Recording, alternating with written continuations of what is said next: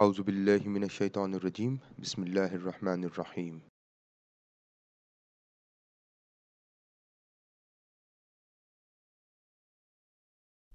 In the last session, we looked into what if the conditions are not necessary.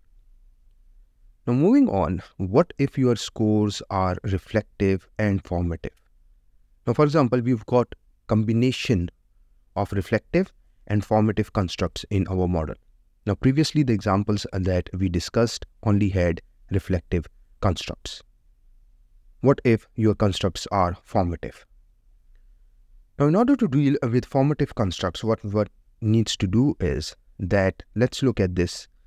For PLS models, reflective constructs, we recommend focusing on the latent variable score. So if your constructs are reflective, you only focus on latent variable scores from PLS-SEM. Now for formative constructs, we recommend focusing on the latent variable scores in case of endogenous constructs. So now if your construct is endogenous, only use the latent variable scores, as the objective is usually to explain and understand relation to the construct. So you want to explain the outcome and how the factors influence the outcome, whether they are necessary or not.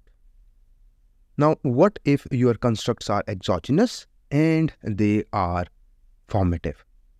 So for exogenous constructs, it is recommended to include the latent variable scores and the individual indicators. So use both latent variable scores and the individual indicators, as we may want to complement the analysis on the construct level with analysis for the individual indicators. Now, what happens in formative constructs is that individual items form a construct.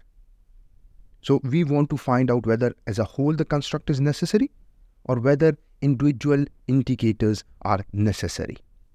Now, if one or more exogenous constructs are formative, we recommend running additional analysis using single indicators of the formative constructs. Now, if you've got exogenous constructs as formative, use single indicators and the whole construct as a predictor as well. Now, therewith, we can test whether the individual indicators forming the construct are necessary condition or just the individual items are necessary. Now, I've got an example here. This is my measurement model. And in this example, what I have here is, now this is my higher order construct. Now, I've got a higher order construct, internal marketing, that is made up of 3 subdimensions. These are reflective constructs. This is reflective as well. Now, these are the subdimensions for a higher order construct, but for now they are reflective. At lower level, they are reflective. So what I'm going to do is, let's go to calculate. Now, all the other steps remain the same. Now, those steps that we discussed in the first session on necessary condition analysis, the link will be shared in the description. Those steps remain the same. You have to assess the measurement model, reliability, validity, and all those quality criteria have to be assessed. Unstandardized, all good. Let's start.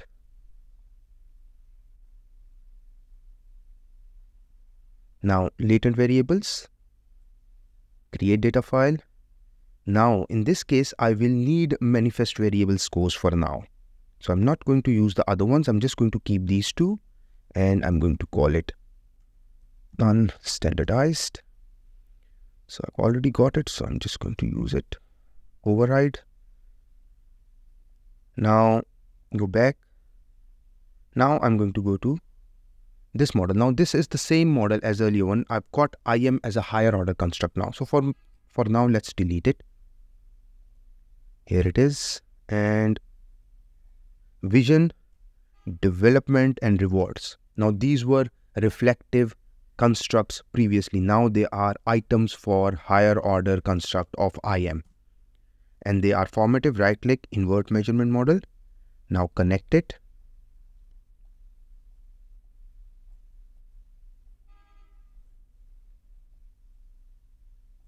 Hide the indicators. Now what I'm going to do is, I need latent variable score for this now. So because I've got this as formative. So I need latent variable scores both for my lower order constructs and the higher order construct that is made up of the lower order constructs. Calculate PLS-SEM algorithm. Unstandardized data, start calculation. Now create data file. So I only need the latent variable scores at this time. But I need the individual scores from the previous analysis, the latent variable scores as well. So I'm going to keep this manifest here. I'm just going to create. Now go back. Now we are going to do our necessary condition analysis. So regression and call it NCA. Save. Now, where is my DV? Here is my DV. Put it in here. Now, where are my individual variables? So first of all, I'm going to do it on the individual indicators that make up the higher order construct or higher order formative construct. Now, these three make up IM. So I'm going to just put each one of them and CC. Let's say I need OC as well. Drag and drop them here. So here are my variables. Now, calculate necessary condition analysis. Now the process remains the same as we have done earlier. The interpretation remains the same. Let's look at it. Bottleneck table. So all of them start to be necessary conditions when you reach 80 or when you want 80% of organizational performance. So this is easier to interpret. We have already done it before. Now, which ones are significant? NCA permutation. Let's do 10,000 quickly. Now, all of them are significant. Now, let's go back and let's do one more thing. So I want to find out about IM as well. All right. So let me copy it to Excel because I want to compare something here.